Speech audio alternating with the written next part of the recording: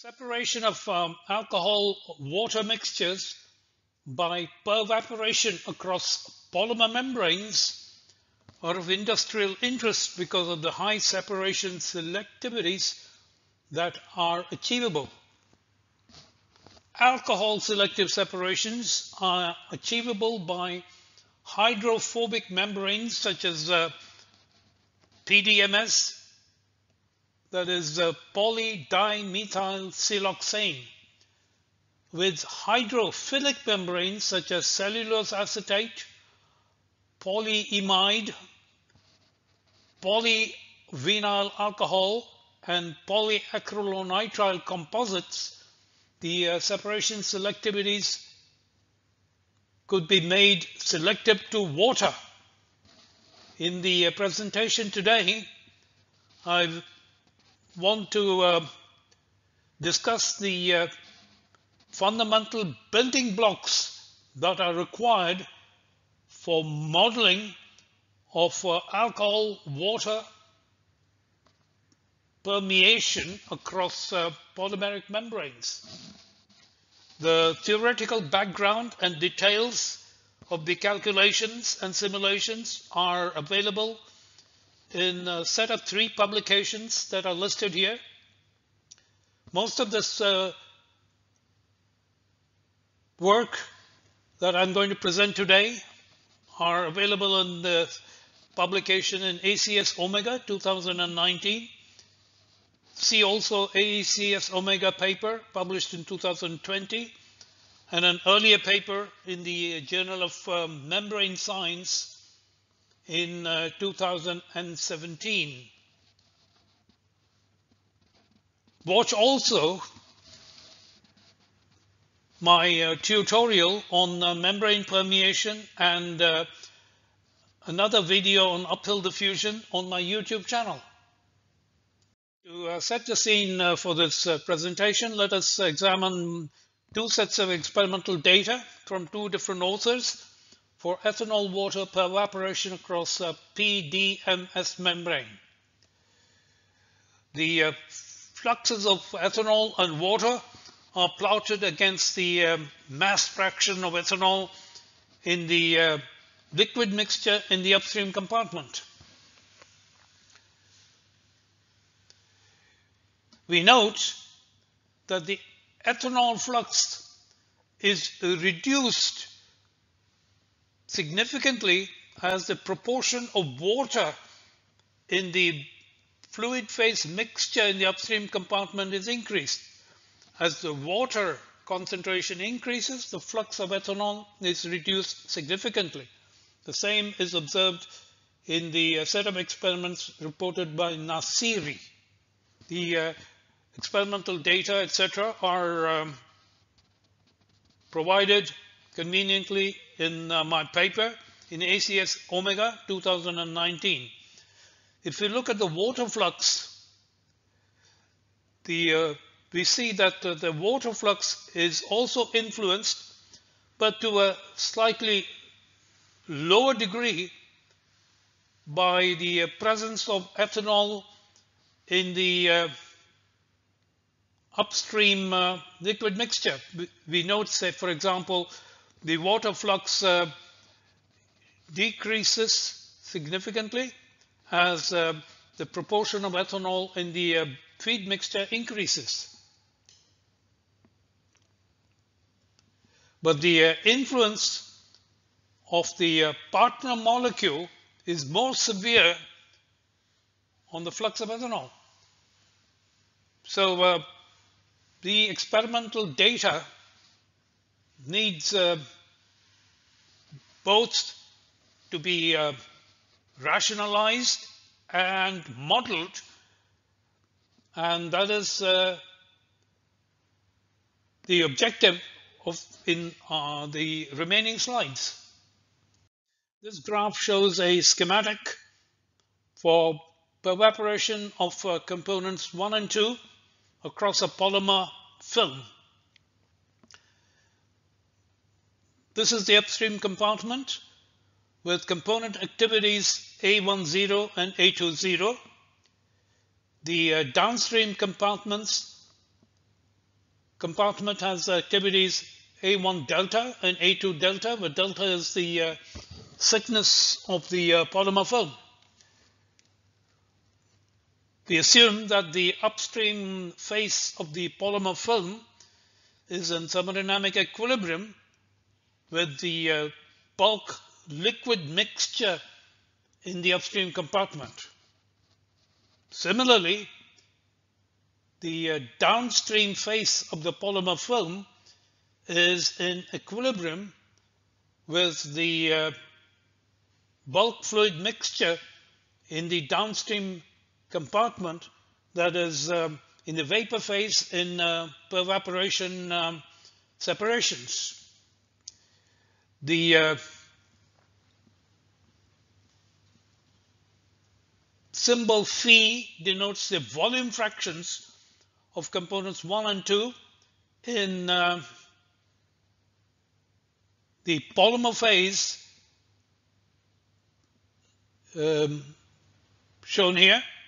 Phi10 and Phi20 are the volume fractions in the at the upstream phase of the polymer film, and Phi1 delta and Phi2 delta are the volume fractions of components 1 and 2 at the downstream phase. The description of thermodynamic equilibrium between the bulk fluid mixture and the polymer film is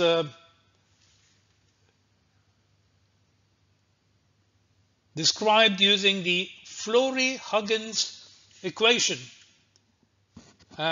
named after Paul John Flory, who obtained the Nobel Prize for Chemistry in 1974, and Maurice Loyal Huggins. The Flory-Huggins equation, in its simplest form, deals with molecules that are similar chemically but differ greatly in length.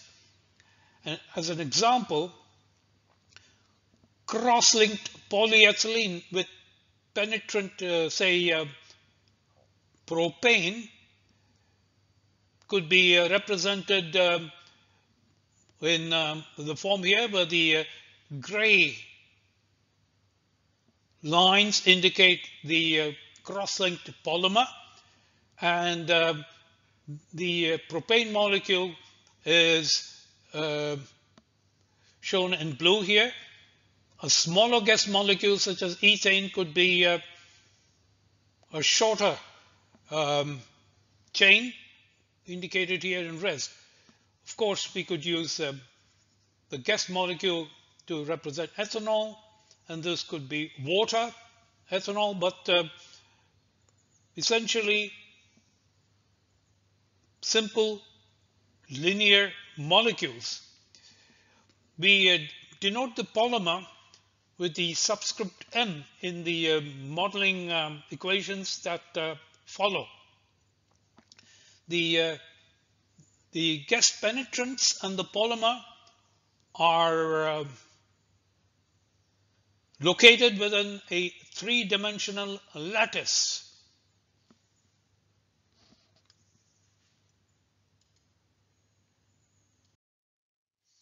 The Flory-Huggins relations for the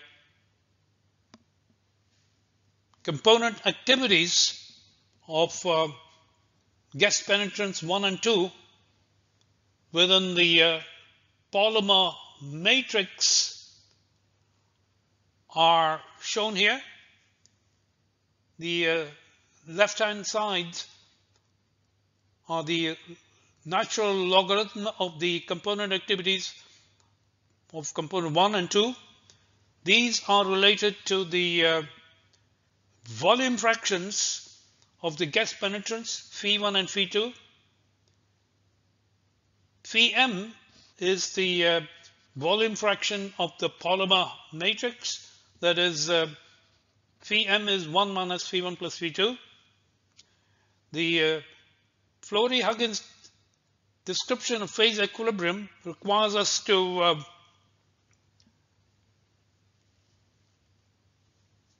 model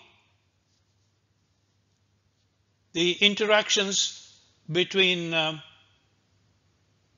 penetrant 1 on the polymer with an interaction coefficient He1m. He2m is the interaction between the penetrant 2 and the polymer matrix. In addition, we have He12, that is the interaction between guest 1 and guest 2. The interaction parameters can be estimated on the basis of data on the phase equilibrium between the unary guests 1 and 2 separately with the polymer film. The procedures for estimating He1m, He2m, and He12 are described in the supplementary information accompanying my ACS Omega paper. Having described the phase equilibrium between bulk fluid mixtures and the polymer matrix, we proceed with the description of molecular transport of the guest penetrants across the polymer film. For this purpose, we use the Maxwell-Stefan diffusion formulation, in which we assert that the force acting on species 1 is balanced by friction species 1 experiences in undergoing relative motion with respect to species 2, and friction species 1 experiences with the motion with respect to the membrane. U1 and U2 are the velocities of transport of the guest penetrants 1 and 2. The membrane is stagnant, so the velocity of transport of the membrane UM is 0, and therefore the relative velocity between component 1 and the membrane is just U1. Similarly, the force acting per mole of species 2, which is the negative of the chemical potential gradient of species 2, is balanced by 2-1 friction and 2m friction, where 2m friction is the friction 2 experiences in undergoing relative motion with respect to the membrane. R is the gas constant, T is the temperature. The Maxwell-Stefan diffusivities are indicated here, but this is D12 is the Maxwell-Stefan diffusivity for 1,2 pair. This is for 1m pair. This is for the 2,1 pair, and this is for the 2m pair. The frictional term must be proportional to the relative amounts of these two species, and for that purpose we introduce the volume fractions here. Phi2, Phi1, and Phi is the volume fraction of the polymer matrix. The details of the derivation and the estimation of the elements of the Maxwell-Stefan diffusivities are provided in my ACS Omega paper. The chemical potential gradients can be related to the gradients in the volume fractions Phi1 and Phi2 of the guest penetrants by defining an matrix of thermodynamic correction factors gamma sub ij. The thermodynamic correction factors gamma sub ij are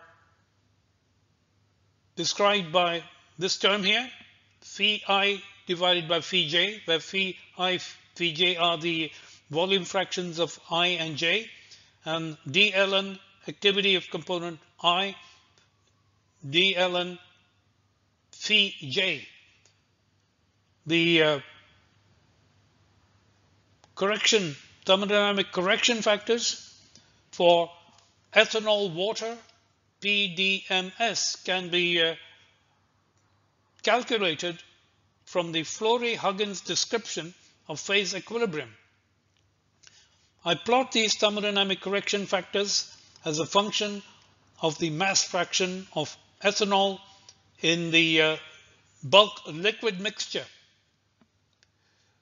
The diagonal elements gamma 11 is shown by the red line here. Gamma 22 is shown by the blue line. The dashed lines are the calculations for the cross coefficients.